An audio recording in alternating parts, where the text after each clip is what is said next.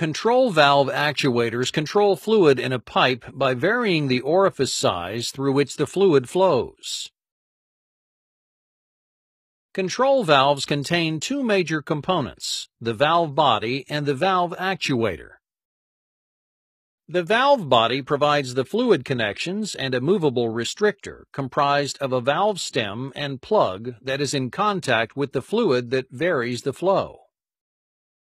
The valve actuator is the component that physically moves the restrictor to vary the fluid flow. Three actuator types are used in control valves, and they include spring and diaphragm, solenoid, and motor. As the name suggests, the spring and diaphragm actuator uses a spring and a diaphragm to move the valve stem and plug. A 15 psi pneumatic signal enters the housing at the top of the actuator. As pressure is exerted on the diaphragm, a downward force is applied against the spring, which moves the restrictor. The diaphragm moves until it creates an equal but opposing force against the spring, at which time the motion stops as the plug meets the valve seat. With no air pressure, the restrictor is pushed upward by the spring to act as a normally open control valve.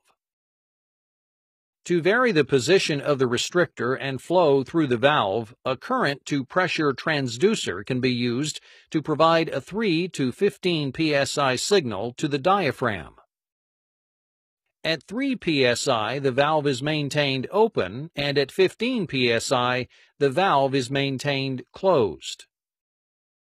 Pressures between the 3 to 15 psi range proportionally change the flow of the valve.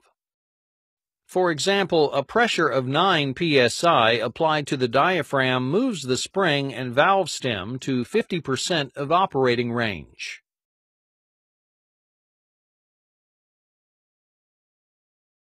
For on-off control of the valve, a solenoid is used to actuate the valve to a fully closed or fully open position.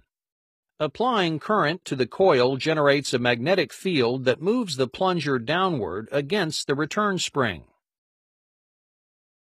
With zero current applied to the coil, the spring pulls the plunger upwards to the fully open position for a normally open state control valve. Another method for variable valve positioning uses a motor and is referred to as proportional control mode. Using a gear motor attached to the valve stem, a servo amplifier provides a DC control signal that moves the valve to the desired position. Feedback is achieved with a wiper arm attached to the valve stem that sends a signal back to the servo amplifier where the position is monitored. The servo amplifier drives the motor until the control signal is equal to the feedback signal.